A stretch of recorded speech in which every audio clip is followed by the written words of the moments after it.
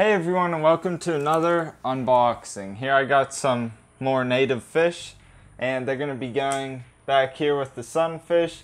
Now I am going to be pretty quick with this one because this box it shipped out Monday and today's Wednesday, so it took a decent amount of time to get here, and quite honestly I'm not feeling too confident about it. I'll bring you down here to the box and we'll talk a little bit more. So from the looks of it, it doesn't look like it was packaged terribly. I mean, it's USPS, which generally is not as good of a carrier as say UPS or FedEx, but I'm just gonna open this thing up and get these fish out of here because they've been in here for a long time, and I am really hoping that they are still alive, but we'll see what the verdict is. So we got the little card here. I'll show you guys that in a second. Have the insulation here and the bag.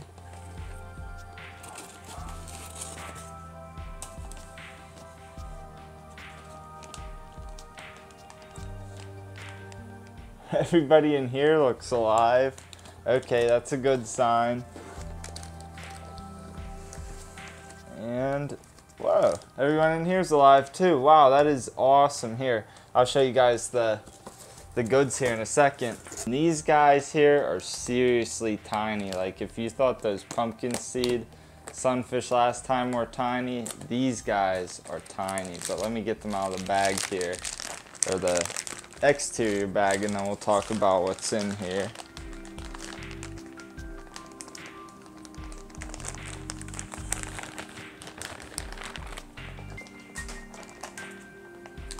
Okay, so what I got in this bag here are some more of the dollar sunfish, and originally I had wanted I think 5 of them, but I was only able to get 2 from Jonah's, so I got 4 more of them here. I don't think I actually ordered 4, but that's what they gave me, so I'm gonna float acclimate these guys. And then this bag here, this is really what I was excited about and what I was nervous about too, because I kind of thought that the sunfish would have lived for sure, but this one I wasn't sure about, and once we get this bag open you'll know what I'm saying. Is this triple bagged? Yeah, I think this one's triple bagged, and that makes sense actually. So what I have in here are 2 brown bullhead catfish, and I'm guessing the reason that they triple bagged this is because the catfish, their fins actually have a barb in them. So if you could get like pricked with it, I'm guessing they could have punctured the bag, and that's why they put so many on there. But these guys are going to be pretty cool. They can get upwards of 17 inches long, or I think the largest one recorded is about 20 inches, but I highly doubt they'll get past 12 to 14. So with that said, my only concern is that maybe eventually these guys could get big enough to eat the dollar sunfish. I don't really think it will be the case, but that's really the only issue I could foresee with these guys. But they are actually the largest growing bullhead from what I understand, and they'll be pretty cool. So I'm going to float acclimate these guys as well. So as you can see here, we got the bullheads float acclimating, and the sunfish are definitely interested as to what is going on in here. They nipped at the bag a few times, and as sunfish typically are, they're a little bit territorial, so I would have to guess they have pretty much already established their territory, and they're like, what are these guys? So my hope is that they're not going to get stressed out too much by the sunfish. And if you remember from last time, I actually put these PVC pipes in here, and I put those in not for the sunfish but actually for the catfish, because sunfish, they're not going to do much of hiding. They're typically just out in the open water as such. But my hopes are that these guys are going to be able to go in there and they'll be alright. They're definitely swimming around and they look lively.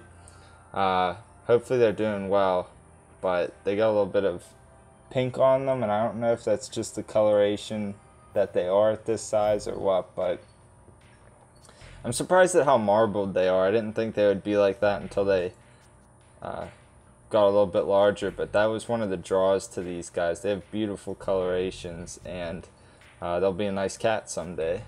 And then as you can see, there are the dollar sunfish, and that one that just swam up in the front was a pumpkin seed. But they are large enough that they won't get eaten by anything, and I don't think they'll really get stressed out either.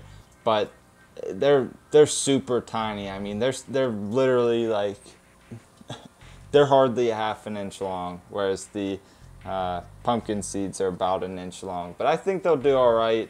We're just gonna get them in here in a second, and we'll go from there. So we've got the bucket set up, of course, and these guys have been floating for enough time. I think that they're definitely good to go.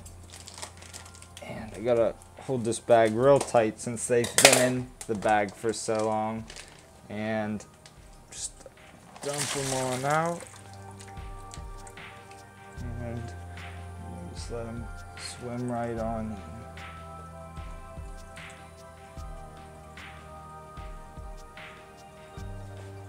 So there they are. The sunfish are definitely curious. I haven't seen any nipping yet. It's likely to occur, to be honest, but I think that once they make their way into these PVC pipes, they'll be in good shape. They're just swimming around. We'll let them go. We will revisit them later on, let them get acclimated and whatnot, but I think they'll be just fine. Okay, so now we'll do the dollar sunfish. And I have, you notice I got the light off back in here just to help the catfish get acclimated, because they seemed like they were having a little bit of a rough time. So get these. Oh no. I have to get them out there. I don't want that air getting in there. Oh crap. So the net fell in. Now I gotta get some of them out of the bucket, but I got two of them in there, so I'm gonna put them in.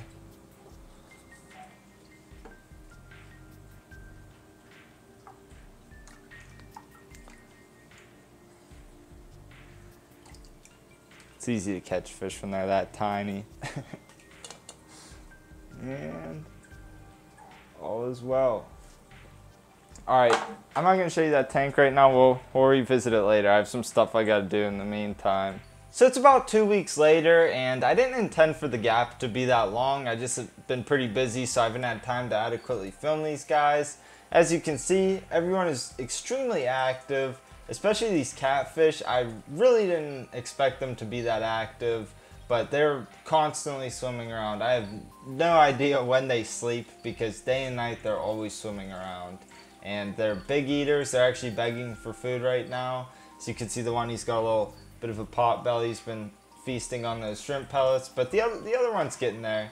In time, they'll definitely put on some substantial size, and I think that they're going to be a really nice looking fish. The sunfish, on the other hand, are also doing very well. The green sunfish, most notably, have put on a decent amount of size. They've, honestly, from the looks of it, they've at least doubled in size. I can't say that for certain, but I'll do a little before and after clip here, and you can get a decent idea as to how significantly these guys have grown. The dollar sunfish, too, have put on a decent amount of size. It doesn't seem like they've put on length as much as height and girth, so not overall, it's more so weight. And then I would say the same goes for the long ear sunfish. Definitely has put on a little bit of size and weight, but not nearly as much as the green sunfish. But overall, I have no complaints with any of the fish in this tank. They're all doing very well, seem healthy, extremely active, always wanting to eat. The only thing is I have to clean this tank pretty frequently because I've been feeding them a lot, and normally I would only feed once a day, and I really don't even feed my fish that much when I do feed them. I'm pretty careful about it because I don't like to overfeed. But with these guys, I've been feeding them a lot because I want them to grow as quickly as I possibly can get them to grow, so that I don't have to keep them in quarantine for much longer. And honestly, at this rate, I think that they'll be ready to go in about 2 months, 3 months. So that's really nice. I was expecting a little bit longer, but that's great. The catfish, though, they might have to wait a little bit longer just since they're more of a tubular fish. And as weird as that sounds, just because they're longer.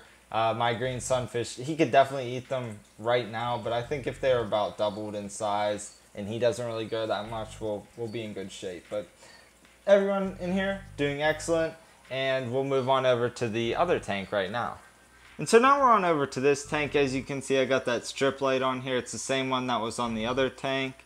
I don't keep a light on this tank, as I mentioned in the previous video, so I just put that on here for now so we could see what's going on in here. Unfortunately, in this tank, we had a few casualties, and quite honestly, I expected it. So we had one of the pumpkin seed die off, and that happened not too long after I had got them. And then the same goes for the dollar sunfish that I had in here. I had 2 of them die off. But all of the ones that are in here now, they look very healthy. They have some decent size to them. The ones that did die, they did look kind of frail, and it probably would have been in my best interest to actually separate them from all of the other fish to nurse them to health, because I just think that they may have got out-competed by all of the other fish. But there's really no way of knowing. All I gotta say in regards to that is, like, the water parameters are good. I always keep my water pretty clean in these tanks. I do frequent water changes because just like the other tank, I'm feeding them frequently to try to get them to grow. And I just think it was a matter of them being out-competed or something along those lines. But everyone that's in here now is pretty healthy. The pumpkin seed, I would say give them another month or 2 and they should be big enough to go in with the other fish. And the $2 sunfish, they're fish food right now. They're just bait fish. They're so tiny. Anyways, I'm fairly certain that we're not going to have any more casualties. You know, we haven't had any casualties in about 2 weeks or so. It pretty much happened shortly after I filmed the first set of these videos, so I think we'll be good to go. Everyone that's in here now, as I said, they're displaying traits of healthy fish, eating properly, gaining weight, and I think we're in good shape. So that about does it for this unboxing video. I guess it was almost an unboxing and an update video since there was a 2-week break in between the clips, but you know, it is what it is. I feel like it was predominantly an unboxing video. I've got more coming up in the near future. We're going to be doing some stuff with my betas tank behind here. As you can see, it looks a lot different than you probably remember it looking, and I definitely am liking the new look. But, you know, I won't really talk about that much right now. We, of course, got the setup that we're going to do for the sunfish and the new catfish as well. And for those of you who follow me on Instagram, you've seen the work that I've been doing on the 150 gallons. So that's just a little snapshot, I guess, of the type of projects in terms of fish that you can expect to see in the near future. Got a lot of stuff coming up, just in general. Working on a ton of stuff right now. And that, yeah, that's pretty much it. Giving some love to the native fish. As I said in the past video, this video, the ones in this video, they came from Zimmerman's Fish, and then in the past video was from Jonah's Aquarium. Check out the video description. I got all the links in there, and you know, these fish are great. I could just tell you from experience, they're great fish to keep. But if you don't want to keep them, that's up to you. I personally, I like them. I like goldfish too, and people don't like goldfish, so you know, it is what it is. But as always, guys, I appreciate you. I thank you for watching. I hope you enjoyed this. If you did, please give it a thumbs up. It helps me keep doing what I'm doing. If you didn't like the video, give it a thumbs down. We're going to keep it real up in here. And, you know, I'll see you guys next time. Peace.